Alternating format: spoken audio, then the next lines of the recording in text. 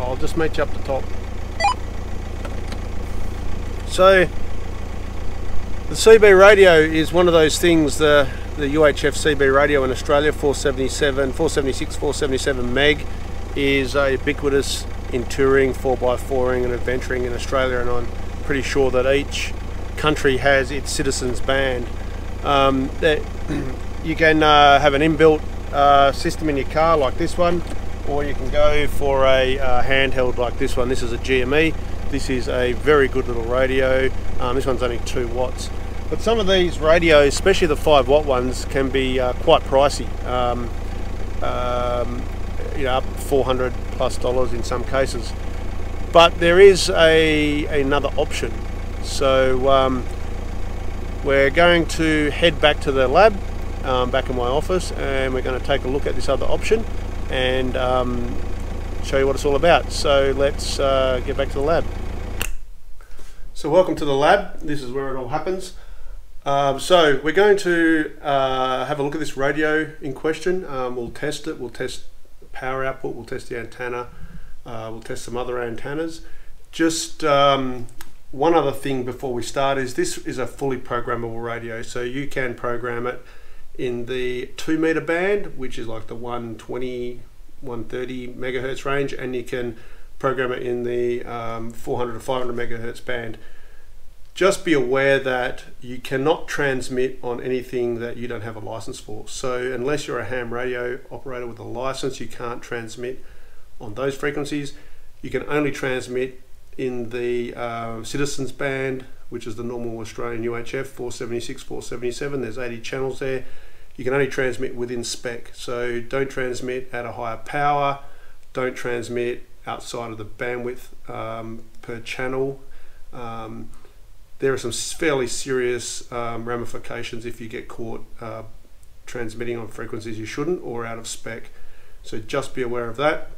You can program this radio, you can lock it down so you can't get yourself in trouble, and I would definitely recommend either doing that or getting someone who knows how to do that. So this video isn't about doing anything that is outside of the normal transmitting specifications of any license, frequency, band, etc.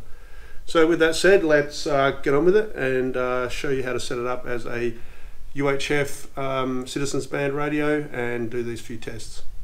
So the CB radio in question is called the BaoFeng, I think that's how it's pronounced.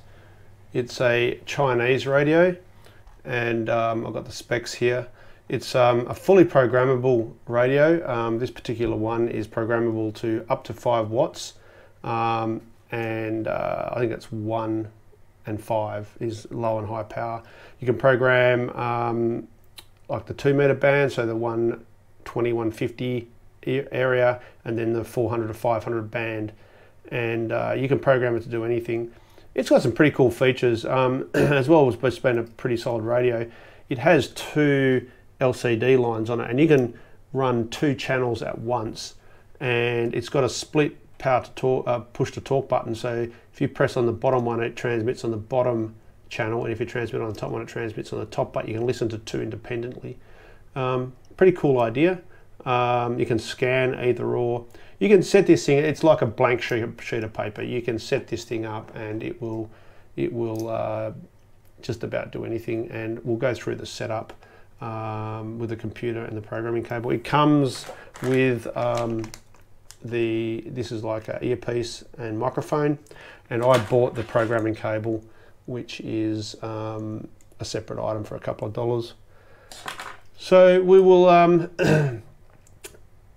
test out this, the power output. We'll test some antennas. I've got some test gear there, but look, the build quality is damn good when you compare it to the Electrophone. This little Electrophone is a great little radio.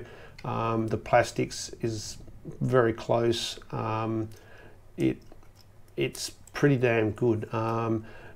These little battery buttons that hold the battery on are a little bit rattly, if you can hear that, but that's about the only thing you can say. Everything else, it's pretty rock solid. Couple of funny things. They put a torch in the end here, and that, I don't know, seems a bit pointless. They could have put another button there to help with the use of it, like changing the channel. Comes with a desktop charger. That's this here, and it just slots in, and that's how you charge it. Only thing I don't like about the charging is there is no direct way to plug this in, no USB port, no separate port, so you've got to get a 12-volt charger for this cradle and take the cradle with you. That's the only downside that I can come up with really on the charging. Other than that, it performs quite well. This antenna is actually tuned to 430, must be the frequency they use somewhere else, maybe in the States. But it does perform quite well on 470, but the SWR is quite high, and we'll show that soon. So let's take a look and maybe get into the programming of this radio. This is a demonstration of how to program the radio. So what we need first is a laptop. I've found that the Windows version works better, and this is a program called Chirp. If you search on the internet, you'll see lots of information about that. So we start up Chirp. We need the programming cable, which is this one, and has this, like, it looks like an aeroplane, but it's actually a 2.5 and a 3.5, and we just plug this into a USB port. This is actually just a USB to serial converter. Plug that into a USB port, and that should pick up the USB and the serial converter and set up the serial port. So then we just take off this little flap of rubber here, and we plug this in, and you've got to make sure that's all the way home, because that can quite easily not quite seat and cause you trouble. So then you turn on the radio and just put it aside, and you should be able to go into radio, download from radio. You actually need to do this first before you do anything, to set up a file that is compatible, and then you can edit it. Comes up with a little dialog box, what COM port, what radio, and what model. You just go OK, and it says cloning, which just means it's grabbing that information. So that takes probably 20 seconds, if that, and then after that you'll see a list of all the channels of what's in the radio. So there's your list of channels. I've got the 80 UHFs and the repeaters programmed in, and then on the left over here there's also some global settings. So in here is where you can turn off transmit and change global settings for the radio, and I won't go into that because if you get a copy of the software you'll be able to have a look yourself. But normally if you get a file from somebody else, you can just go File, Open. You can then just choose, trying to think where I stuck one. Oops. You can then choose, here's one, like one of these image files, and it will open up a new tab and it shows you what's an image file. So once you've got your image file, you can then just go radio, upload to radio, and it's sort of the similar process as downloading. It just opens up the dialog and then just uploads to the radio all of those settings, and that's pretty well simple as it gets. There's a lot of detail behind the settings and what channels have what bandwidths and all that. I'm not going to go into that here. There's plenty of information about that online. So once that's done, you can just pull the cord out of the radio and away you go. So there you go. So once that's done, you just pull the cord out, your radio restarts, and you're programmed. And that's as simple as that. So we're going to test the radio now. So to do that, I've got a dummy load. That's a small dummy load. This is a large dummy load for high power. Got a small dummy load. This means we don't have to use an antenna. I have a power SWR meter, and I have the radio. So all we need to do is take the antenna off the radio. That's the connector style. We screw in this end. It says antenna on this end, so we screw in this end the meter. And you can use an antenna for this, but a dummy load means you won't be interfering with anybody. Screw on the dummy load, turn on the meter, that little dot there says it's in SWR. We just change it to power. We then turn on the radio and we can hit transmit, and we're getting 4.4 watts, 4.3 watts. So that's about what I'd expect out of a 5 watt. It's about the same as what the in-dash system in my car, it's about the same as what I've seen everywhere else. 4.4, 4.3.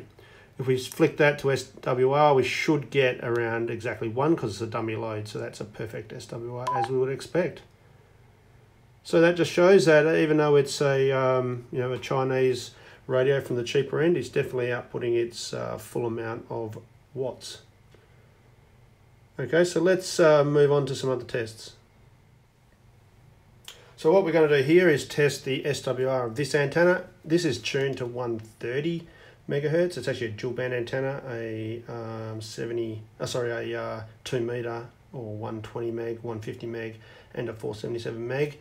And I'll actually show that on a meter later, but we're going to test the SWR of this antenna. So for that, we just have to put the meter on the radio as before. We need an adapter, so we need to put an adapter on the antenna to get the right gender, and then we screw the antenna on the top. So it's the radio with the standard antenna and the SWR meter. We turn on the meter and it's set into SWR. We turn on and we can hit the button, and we've got an SWR of 1.7, which isn't too bad, but it's definitely not as good as some antennas that I've seen. If we flick it to power mode, what power, because the SWR can also affect power output. So we had 4.3 to 4.4 before. So now we've got a power of 4.2, 4.1. So we've lost a little bit of power because that SWR is out, but not a lot. It actually performs pretty well. So we can actually test some other antennas. So maybe I'll stick a proper dipole 477 antenna on and see what the SWR is on that.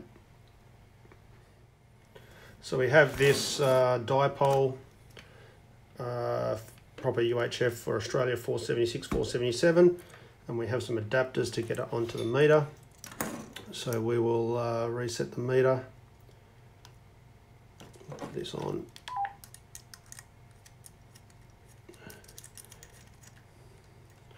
Let's see what the SWR is on this.